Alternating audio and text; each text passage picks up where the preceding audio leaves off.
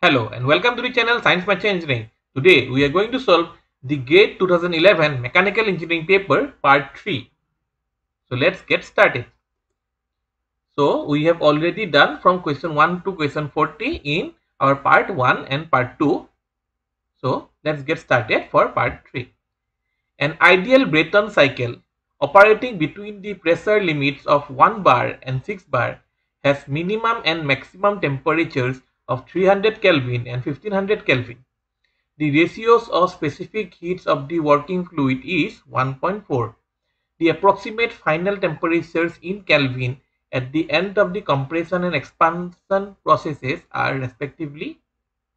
So we need to find out the final temperatures at the end of compression. At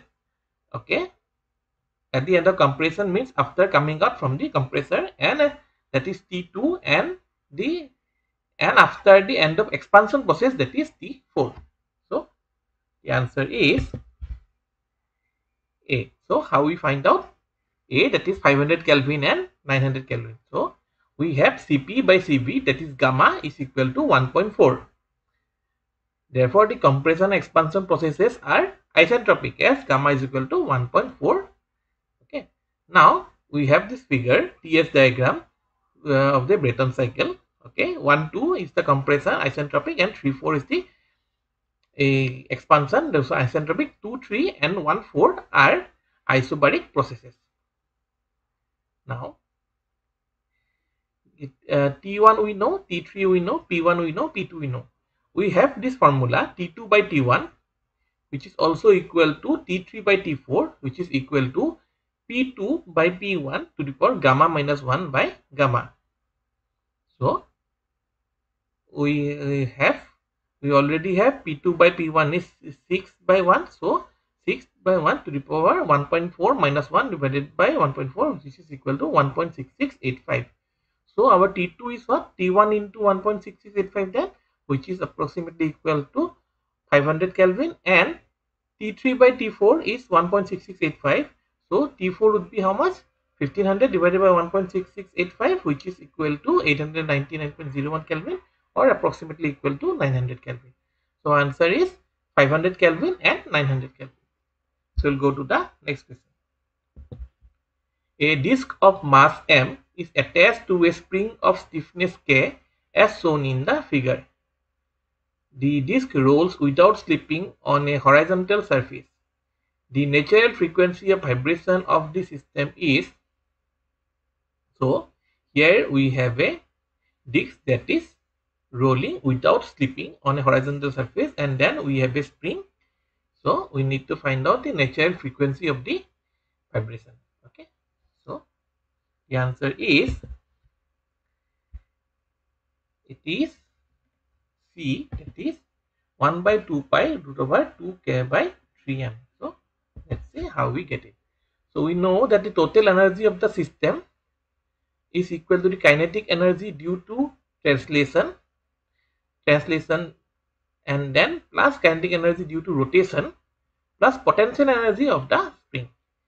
So E is equal to half of mv square, mass of the disk, into the linear velocity, half of mv square, plus half of I omega square, where I is the moment of inertia and omega is the angular rotation in rpm.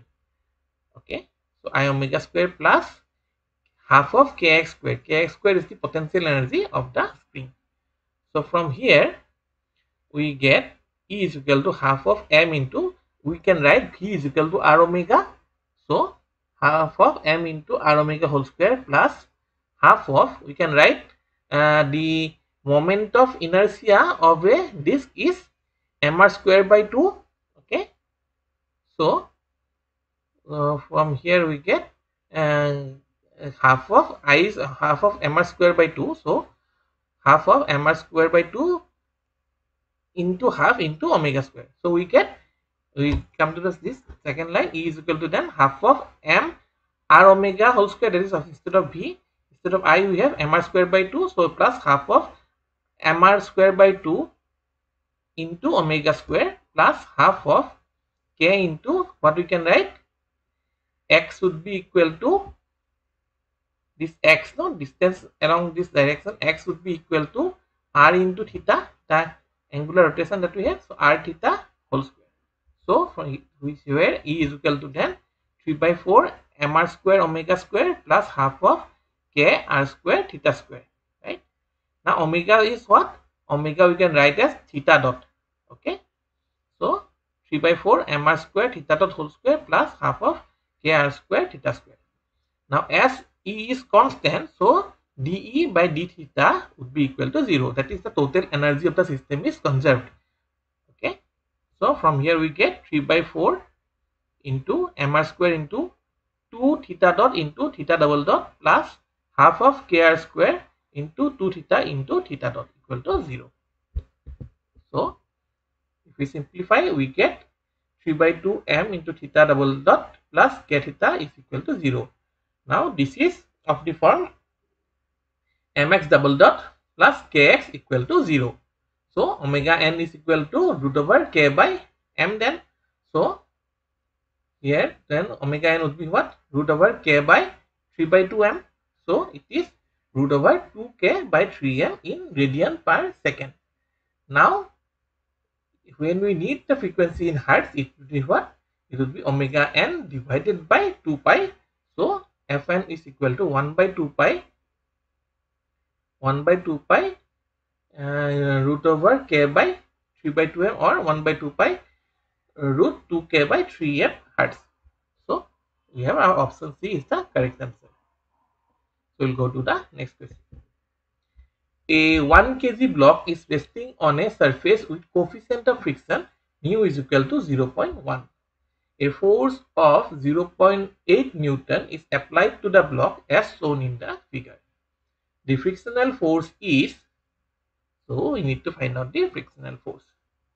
So let us check the answer. See, we have 1 kg weight. So the weight of the block in Newton would be 9.8 Newton. Now, as there is no other forces in the vertical direction, so the reaction force would be again equal to 9.8 Newton.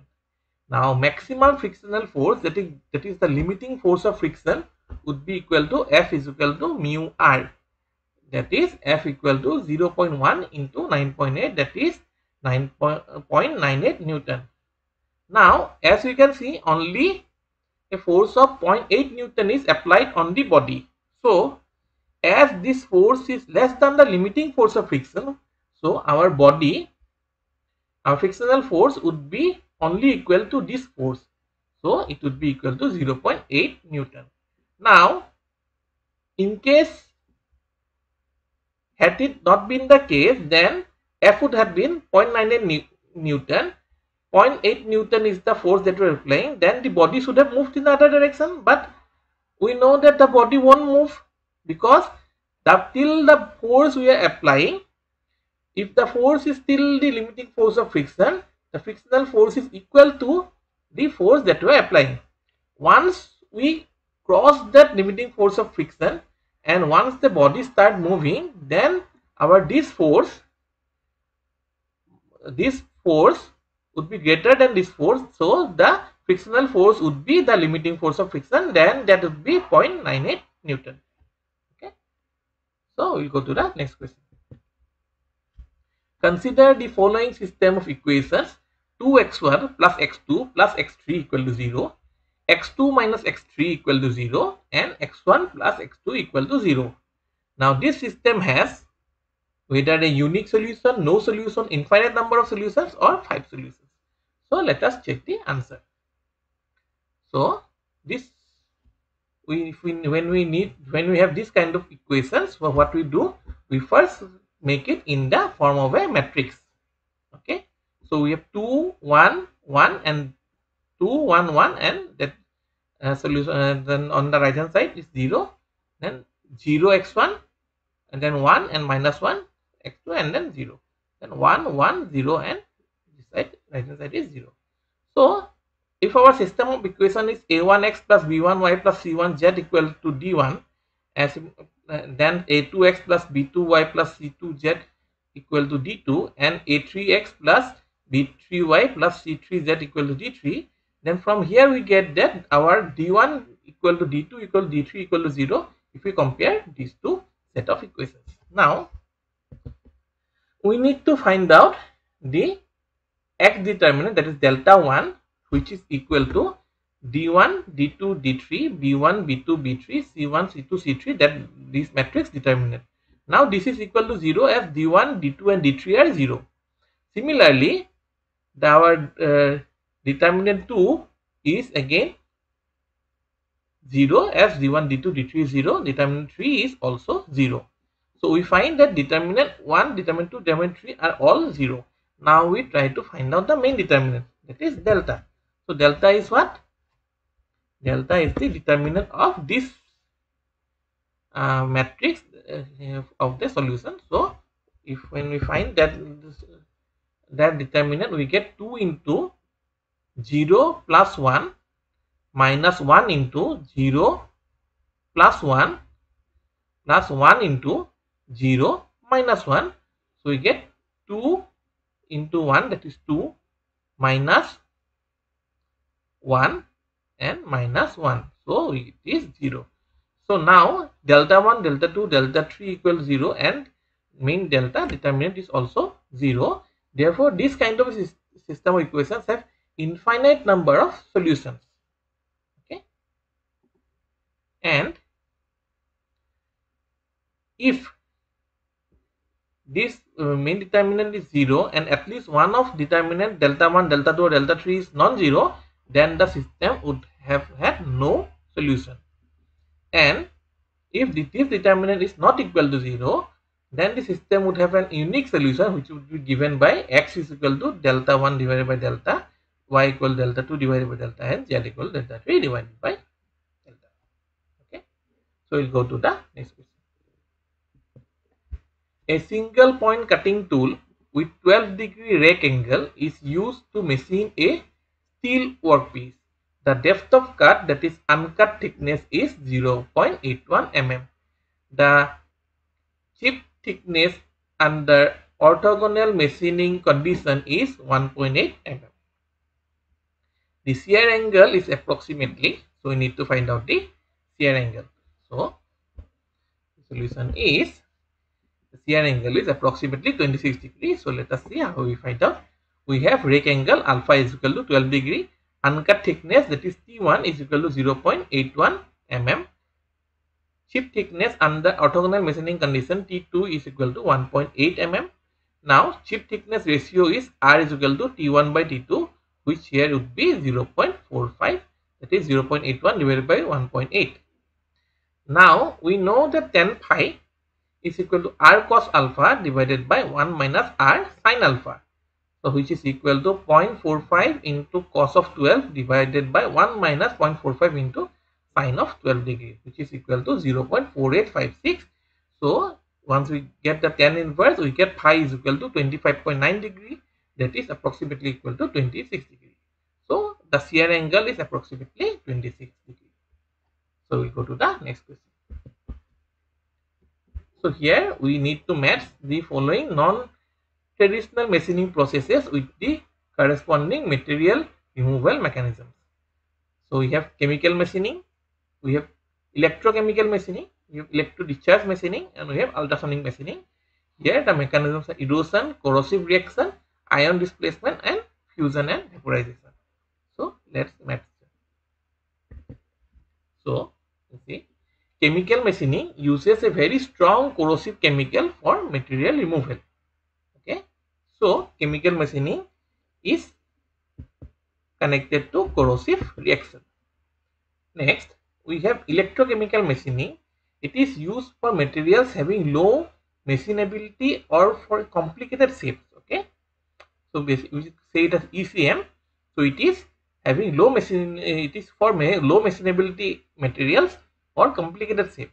It uses the reverse of electroplating. Electroplating, as we know, where we deposit a certain material. In this one, we remove the certain material. Okay, and the machining is done by the involvement of ions. So like electroplating, here also it is by the movement of ions. So electrochemical machining would be ion displacement. So Q is 3. Next, in electro discharge machining (EDM), there are sparks that are produced between 2 points of the anode and cathode, and very intense heat is generated in a very small region. Okay, and here the material melts and evaporates in this small zone. So in electro discharge machining we have fusion and vaporization. So it is R is 4. And in ultrasonic machining it uses a slurry of abrasive. This slurry of abrasive impacts the hard and brittle work surface, and we also have a pressure applied from top. So this ultrasonic machining, this which have these abrasives, so they go and impact this work surface and it wears out. Ultrasonic machining is generally used for very hard materials which are generally brittle. As we know, hard materials are generally brittle. So this is done by erosion. So ultrasonic machining, the mechanism of material removal is erosion. So our option A is the correct option. So go to the next question. A cubic casting of 50 mm site undergoes a volumetric solidification shrinkage and volumetric solid contraction of 4% and 6% respectively. No riser is used. Assume uniform cooling in all directions. The side of the cube after solidification and contraction is, so we are basically given that initial size is 50 mm and we have two kind of shrinkages. One is volumetric solidification shrinkage and we have volumetric solid contraction. So their percentage is given. So we need to find out the new side of the cube. So the answer is, you see, initially the volume is 50 cube mm cube. So 50 cube millimeter cube or cubic millimeter. So the volume of the cube after volumetric shrinkage would be 0.96 times of this volume, and after that if we take into account the volumetric solid contraction, then the volume becomes 0.94 into this 0.96 into 50 cube. So now this volume is actually a cube. So the side of the, so the volume of this cube is a cube. So A would be equal to cube root of this value, that is cube root of 0.94 into 0.96 into 50 cube, which is equal to 48.317 millimeter, or approximately equal to 48.32 millimeter. Okay, so we'll go to the next question.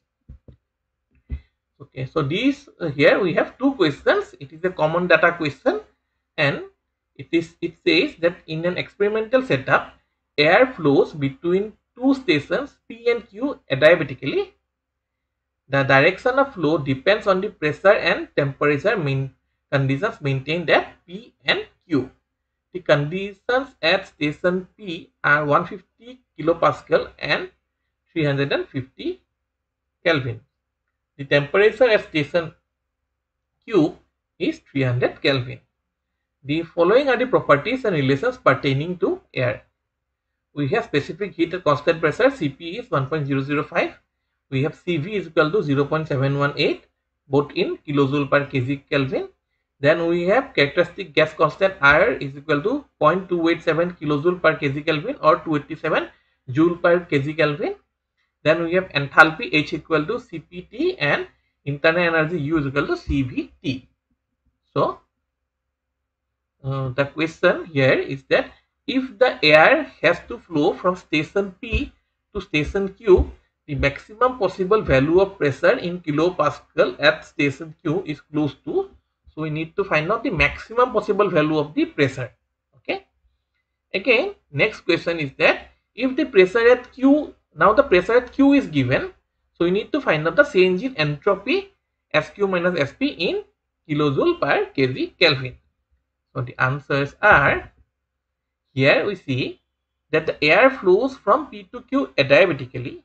Now if we need to find out the maximum value of pressure at Q, so we need to find out the pressure when the air flows in a airflow is reversible as well as adiabatic, that is, it is isentropic.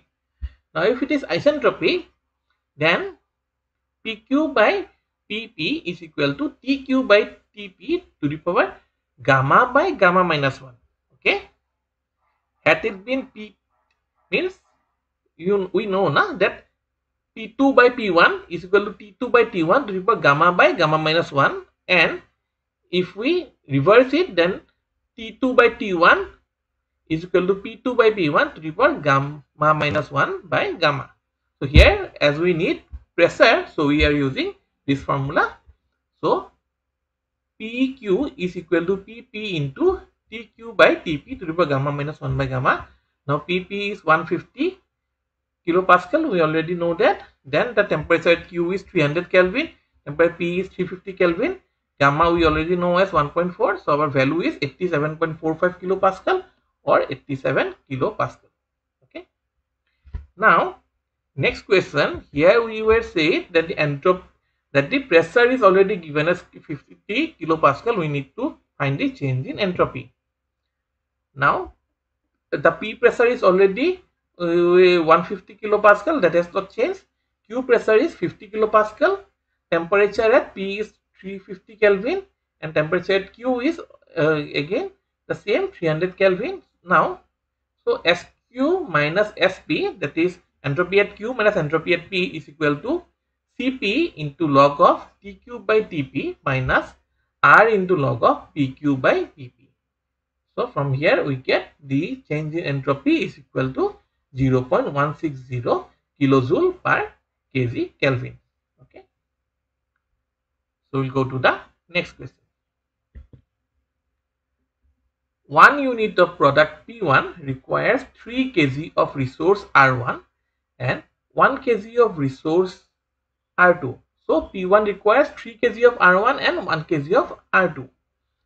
Now 1 unit of P2 requires 2 kg of resource R1 and 2 kg of resource R2. The profits per unit by selling product P1 and P2 are rupees 2000 and rupees 3000 respectively. Now the manufacturer has 90 kg of resource R1 and 100 kg of resource R2. So the questions are the unit worth of resource R2, that is its dual price of resource R2 in rupees per kg is. So if R2 is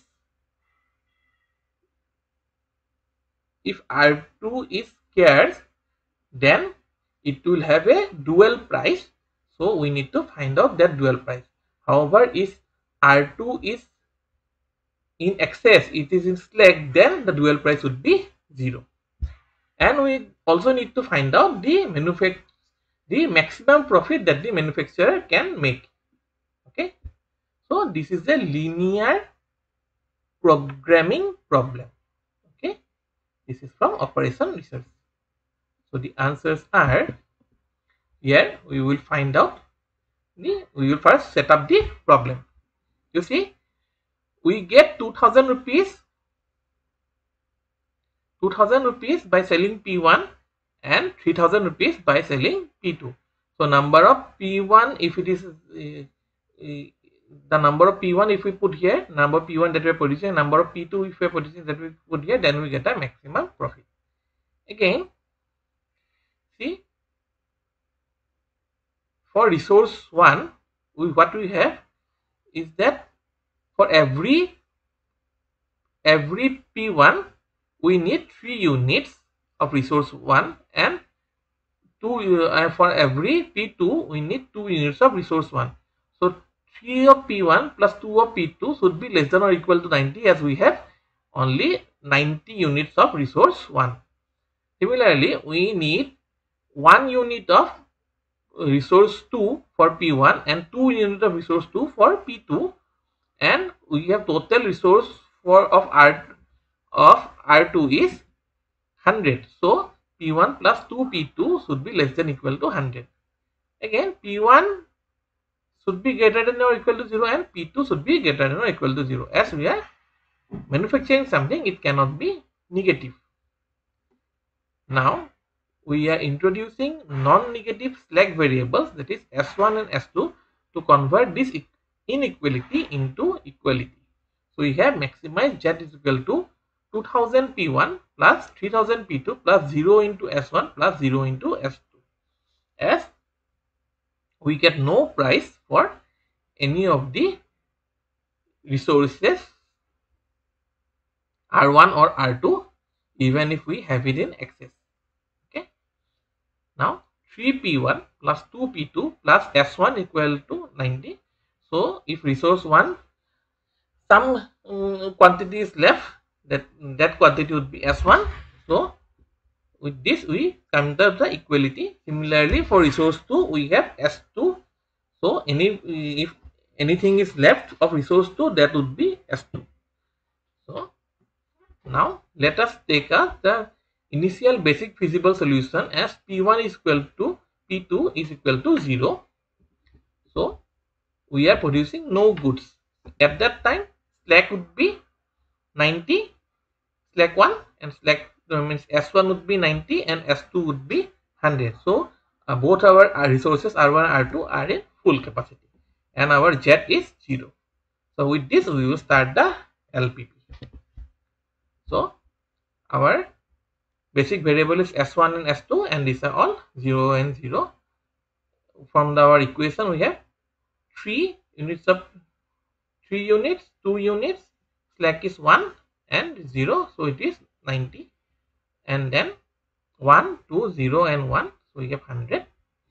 So what we need to do is that here we will write the value for the maximization problem. So 2000, 3000, 0 and 0.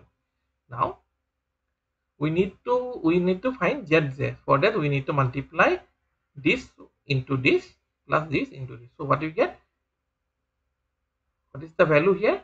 0. So 0 into 3 0 plus 0 into 1 0. 0 into 2 0 plus 0 into 2 0. 0 into 1 0 plus 0 into 1 0. 0 into 0 0 plus 0 into 1 0. So we have all 0.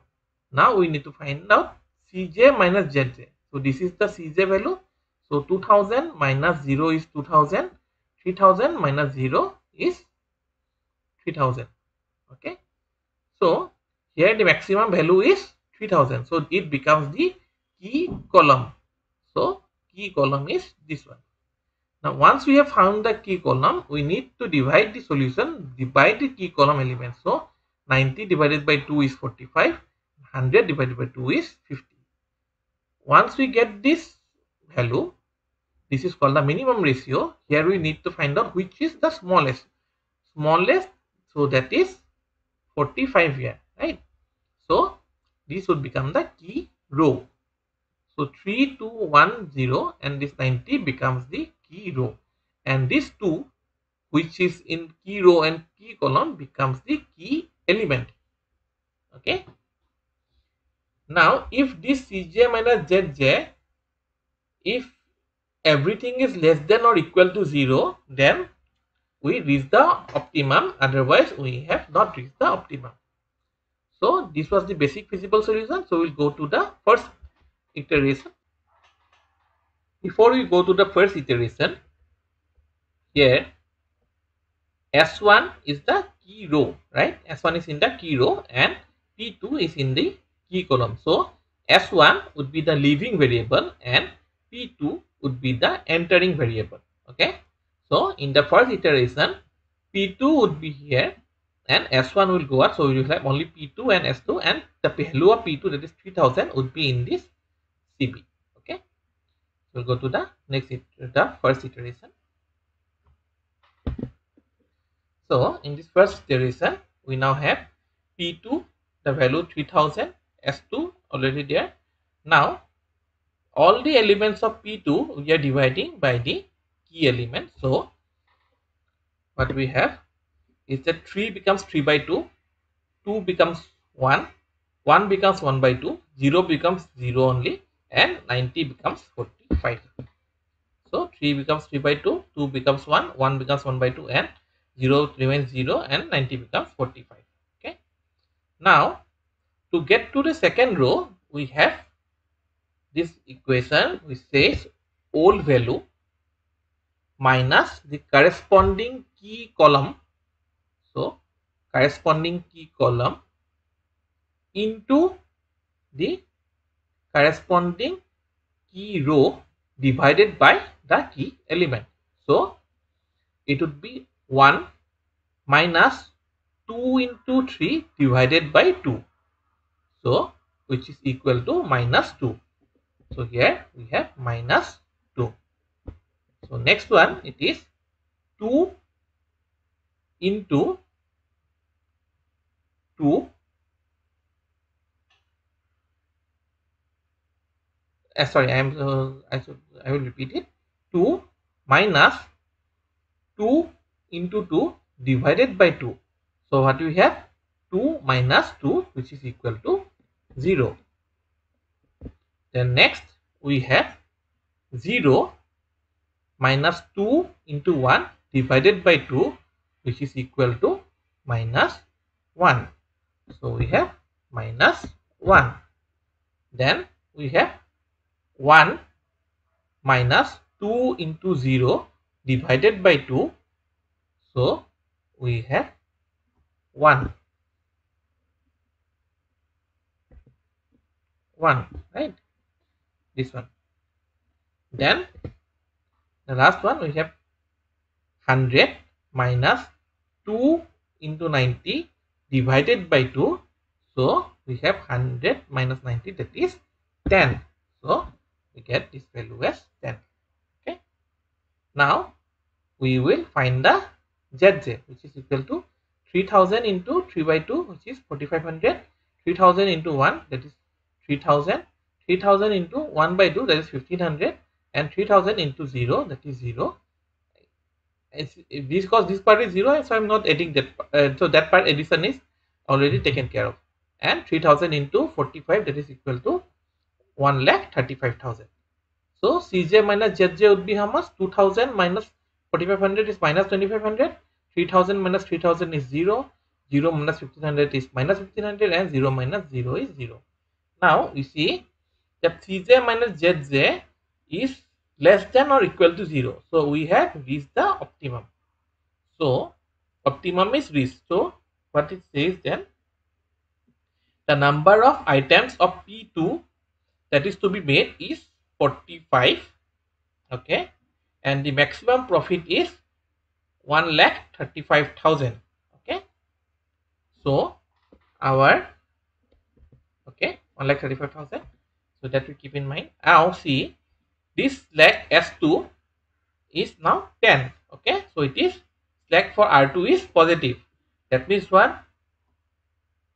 Unit worth of the residual R2, that is its dual price, is now 0. Why? You see, we already have this R2 resource in abundance. So any extra we don't require. So any extra, if we had required, then we have paid more. Now as we do not need to pay more, so it is 0. Okay, so our answers are the unit worth of resource R2, that is this dual price, is 0, and the manufacturer can make a maximum profit of 1,35,000. Okay, so we'll go to the next question. A triangular shaped cantilever beam of uniform thickness is shown in the figure. The Young's modulus of the material of the beam is E. A concentrated load P is applied at the free end of the beam. So this P is the applied. Okay, so this is the figure. So this is the top view, this is the front view. So we need to find out the area moment of inertia about the neutral axis of a cross section at the distance x from the free end. So x is from this free end, this x. Okay, and what is the value we need to find out? And we need to find out the maximum deflection of the beam. Okay, so let us solve it.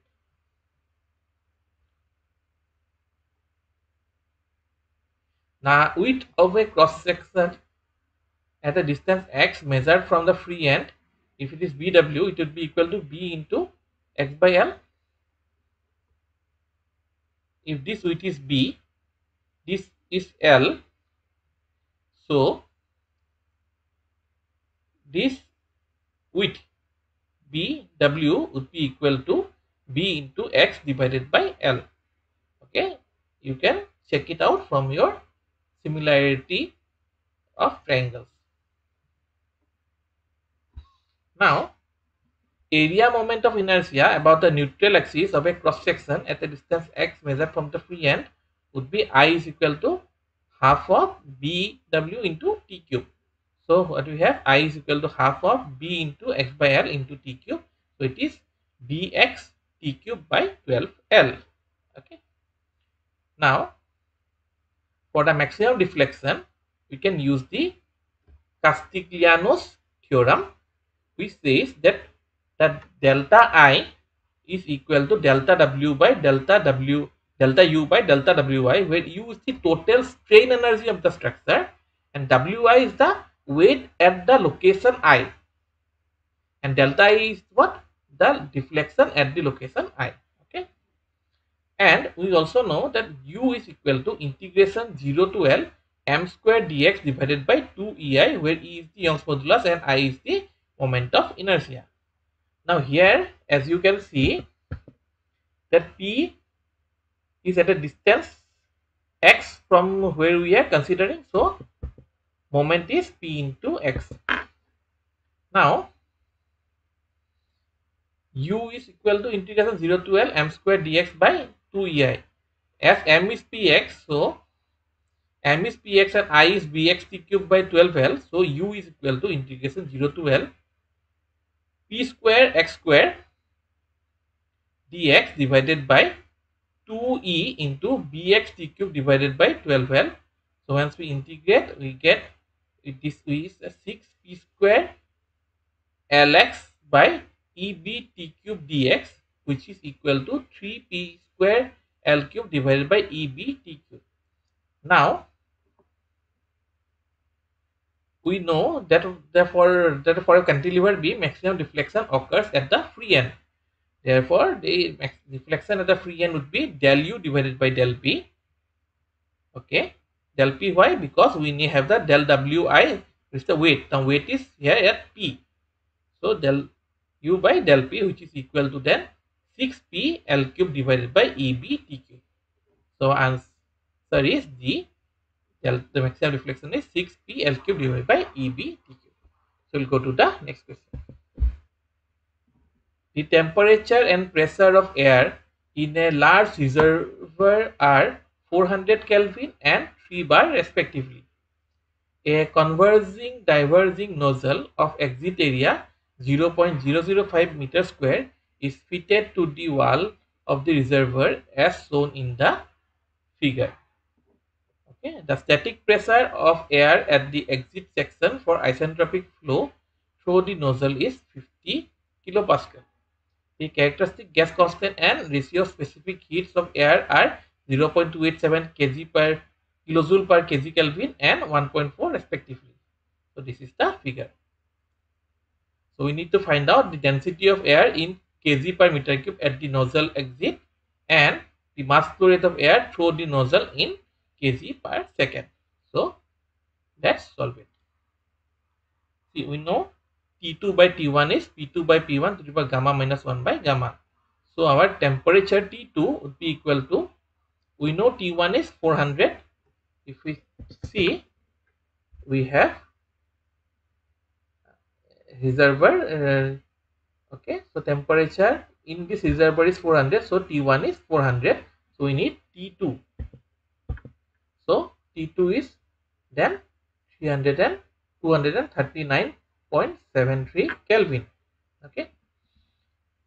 So now what we have is that we know that P is equal to rho RT. So rho 2 is equal to P2 by R into T2. So from here we get rho 2 is 0.727 kg per meter cube. So the density of air in kg per meter cube at the nozzle exit is 0.2727 kg per meter cube. So our next question was to find out the mass flow rate. So we know CPT1 plus half of U1 square is constant. So So from here we know that u1 is 0, as in it was in the reservoir, so initial velocity was 0. So from here we got u2 is equal to 2cp into t1 minus t2 to the power half. Now cp can be written as gamma r by gamma minus 1. So it becomes 2 gamma r by gamma minus 1 into t1 minus t2 to the power half. So from here we get u2 is equal to 567.435 meter per second. Okay. Now mass flow rate is what? Mass flow rate is rho into A into u2. Now rho we already have determined. A is 0.005 is given and u2 is 567.435. So from here we get mass flow rate is 2.063, which is approximately equal to 2.06 kg per second. So with this we conclude the technical part of the GATE 2011 mechanical engineering paper. We will continue from here. And we will give the GATE 2012 and subsequent papers, and then we will also give you the aptitude of all these 2011 to all the papers that we are presenting. So I thank you all of you. See you in the next one.